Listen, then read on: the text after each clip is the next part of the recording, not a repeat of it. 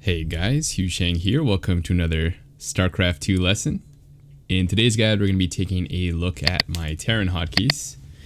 And if you're new to the channel, I'm a Grandmaster with all three races. So these aren't going to be complete shit. So let's open this up. And I'm actually going to show you guys a Photoshop picture in a sec as well, so you guys can visualize it. But first, I just wanted to go into here and just show you guys my camera locations are F1 through F8, and then you can jump to them from F1, F8 as well. So pretty basic there. Obviously the original is Control plus F5, so you want to shift those over. F5 is a little bit too far for your first couple keys. And yeah, let me change this over to Photoshop. So here I have just a picture of a keyboard, just some generic keyboard. And so these are my control groups. So normally they're of course from 1 through 0. And what I've done here is I've switched 8, 9, and 0 over to tilde tab Q. And if you want to do this, I guess I'll be jumping back and forth between Starcraft and that often. But if you want to change those, what you can do is come over to control groups. And you can change 890. You can change any of them you want, but 890 are the farthest ones. And so you can just change this to control plus. Let's say you want to use Q. You can just change this to control plus Q. I'm not sure why I had 2 there. You don't need these actually. So you can just have it as control plus Q, control plus tab, control plus tilde. And then just make sure that you set Q for every single one that has 8. So control plus Q for creating them. Just Q for selecting. Shift plus Q. Again, I don't know why I have double. Shift plus Q for adding to control group 8. Alt plus Q for create control group 8 and take away units. And then this one should be Alt Shift Q. Or sorry, this one should be a different one. So Alt Shift Q for control group 8 again. So if you want to change these, then you can go through this and just switch it for all of them. Let's go back to Photoshop. So that's how I switch those over. And my basic setup for Terran is to have my Vikings and Liberators on the tilde key. And I also kind of do this with Prodices. That's basically my heavy micro key that doesn't have a spellcaster. So if I'm using, Bio Ghost, then I can micro those keys. Ghosts will be spellcasters, but I need the Liberators or the Vikings on this key so that I can micro them during the battle. I might have to shift target Colossus with the Vikings, and I want them doing that separately compared to the Bio.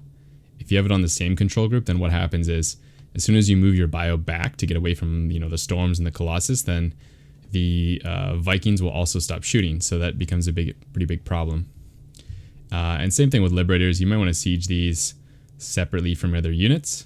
If you have to wait till they siege before you can move your Bio, well, then there's obviously a big delay there where you can get hit by Disruptors or, again, Storms and Colossus. So you definitely want to have these on their own key if you can manage it. And if you can't manage it, I would just say don't use these units. Or at least don't use Liberators. Maybe you can get away with just A moving and using Ghost or something. But if you're using Liberators, then you need them on their own key. And if you can't do that, then just don't have them or don't use them at all. Okay, and then my Command Center is on 1. And my Barracks is on 2. Factories 3. Starports 4. So basically all my production is 1 through 4. And I would definitely not recommend this. This is one of those habits I carried over from, when I first started playing StarCraft, and I thought rightly that macro was the most important, and so therefore I should put these buildings on 1 through 4, or I guess 1 through 5. And that wasn't a bad idea, but it's just like once you actually get to a decent level, maybe Masters, I would say, Masters Plus, then it starts to become a pretty reasonably big problem because it's harder to micro your units in the later control groups. So if I had to redo this, what I would do is change these buildings to be much farther on my keyboard. Maybe at least command centers on 4, or command centers on 5, maybe one of those, and then subsequently the barracks to go on the next number, factories next number, etc. And then we get the upgrades are on 5. So yeah, I mean, you can basically just move all these over. Let's see, I would use maybe 4 through 8 could be perfect. And then the next thing I have is army on 6. I'm actually really used to this, so I'm not going to change it, but I would switch this over to maybe 1 if I could rechange it. And yeah, there's not too much to this control group configuration, I don't think. It's just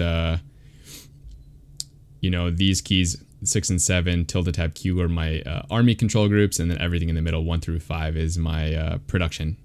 So I don't think there's anything I want to say here exactly. But you definitely should have a lot of keys. If you know you're using 1 key right now, like if you're using F2 all army, then first of all, get rid of that key, because that key is totally useless unless you're doing like a parade push or something. So you really don't need that key. You can just click on it on the minimap if you really need it, which is extremely rare in my opinion. So yeah, get rid of that key. And then if you're only using 1 army control group, what you can do is just add 1 more. And probably the first one I would add is the spellcaster key. So if you have your ghost all on the same key right now, definitely try putting your ghost on a different key. And then just play with 2 for a while, and then once you get comfortable with 2, add a 3rd one, add a 4th one, etc. as you get comfortable. There's no need to do them all at once. It's a little bit overkill. So just continue to make yourself a little bit uncomfortable, but you know, not too uncomfortable. Okay, I think that's everything. So let's get rid of this and let's look at factory first. So I put my factory on 3, and the concept's pretty straightforward. You can do this for any other key as well, whatever you're using, but the way I set it up is that if I put my ring finger, is it the ring finger? The longest one, the middle one. If I put my middle finger on 3, then it's very easy for me to use my pointer finger to click on these keys, because they're not too far, and they're also not behind the 3. Like if it was 3Q, I don't think I could do it the way I want to do it. I'd have to use, I think the ring one's the left one from the middle, right? Okay, so I'd have to use the ring for Q and then my pointer for 3. So I guess you could do it that way, but for me, I'm just always using the middle finger for 3 and then pointer finger for any other key. And that way it's a little quicker. If you're using the same key for, you know, selecting your control group and then clicking a unit, then stop that immediately, because that's super slow. I mean, unless you're doing 3E maybe, but even then it's going to be slower. So you definitely want to break that habit and start using 2 fingers at the same time. Okay, and then yeah, I mean, we could go through these, I guess, but you could just take a quick look if you want. Also, I guess this is a good time to mention, I'll put my whole hotkey setup that you can just download on my website. It'll be in the same place as the, what did I put up there? The build loader for the DT drop. But I fixed it so it's not super obnoxious to download. It's just going to be like 2 clicks or something. So yeah, go there and download it if you want it. And let's go over to my starport. It's basically the same idea. The only one that's kind of that I don't like is E, because again, I'm going backwards a little bit, so it's kind of obnoxious, but it's Hellions, or wait, I think I have 3 as well on factory. Yeah, so I mean, it's a Banshee, I guess. I don't make Banshee too much. It doesn't bother me at all, but yeah, maybe this one's a little bit worse. I can't put it on T, which would be better, because T is my lift key, which I switched from L, which is the worst, probably the worst key in all the races. Maybe patrol, actually. Anything on this side of the keyboard is terrible. So if you have mothership, I guess you wouldn't have mothership if you're Terran. If you have lift, or if you have patrol, or what are some keys for Terran as well? Those might be the only ones, actually. Maybe there's an I or something. Definitely if you have any keys over here, just switch them over to keys on this side of the keyboard. It's way more practical. And the last thing I have is the upgrades. And so this one actually kind of breaks my rule, I guess, but I do this one differently. whenever I make my upgrades, I try to hit the upgrade keys at the same time, not the control group and one unit like I was before, because you're usually starting upgrades together. Like you're usually going 1-1.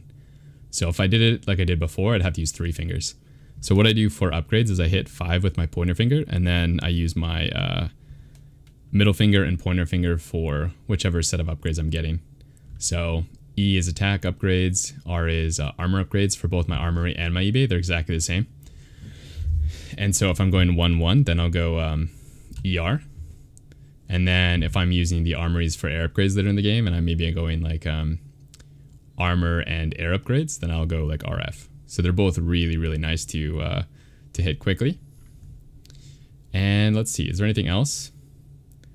I think that's it for the keyboard. That's pretty crazy. I already mentioned that T is lift.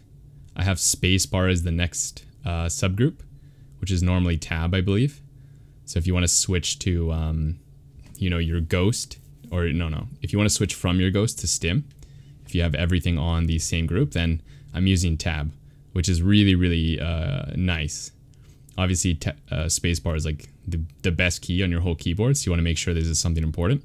And yeah, I think next subgroup is a really, really good option for this key. And of course, I have tab as a control group, so I can't use that. But I think tab is fine for next subgroup as well. I just think this is even better. And let's see. Anything else on here? I do want to mention my mouse, because my mouse is set up way different than everybody else's. I actually do not use control or shift on my keyboard at all. I have control and shift on my mouse on the left side. So I use, well, it doesn't matter what mouse you use. As long as it's a gaming mouse, there should be keys on the left side, 2 buttons. So I'm using a Razer mouse, and one of them is control and one of them is shift. And this is way better for control grouping.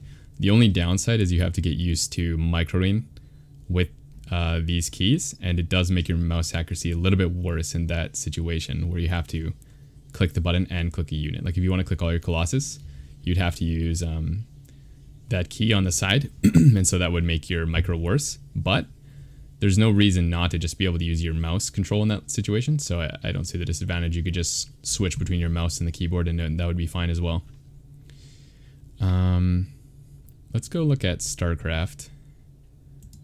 I'm not sure if there's any other keys. If I do miss something, just ask me in the comments section, and I'll let you know, or you can just download my my hotkeys and take a look yourself. Let's see. I did change my bunker. So bunker is normally U, which I think is just the worst. Like BU is pretty hard to press. So I changed it to BG, which is much, much easier. And this is usually something you have to get down super fast. So this is the one I was misclicking all the time. So I switched that over. And I also switched something on here. I switched the planetary. So the planetary is normally P, I believe, which is just terrible. So make sure you switch this to something reasonable. It doesn't have to be F, but something reasonable. And let's see. I think that's it for this. I do want to show you guys rapid fire real quick.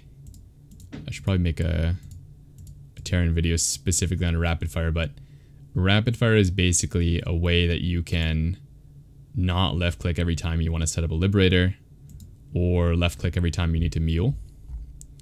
And so the way you set this up, I'll show you actually an example in a second so you can see how it works. But basically what you want to do is change this choosability or AI target to a single key. So you click on here, you don't change the left mouse button, you need that, but you add an alternate and you set that to whatever key you want. The only consideration you need to make is that this key is not another ability like EMP or a building.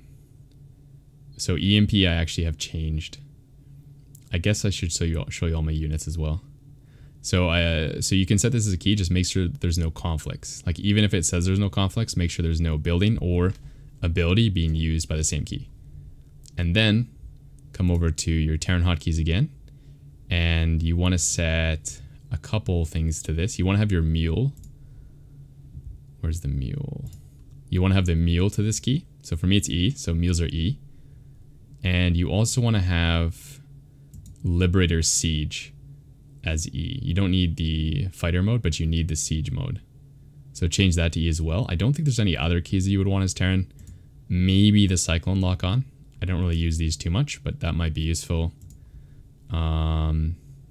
Maybe Yamato as well, actually. Could be pretty good.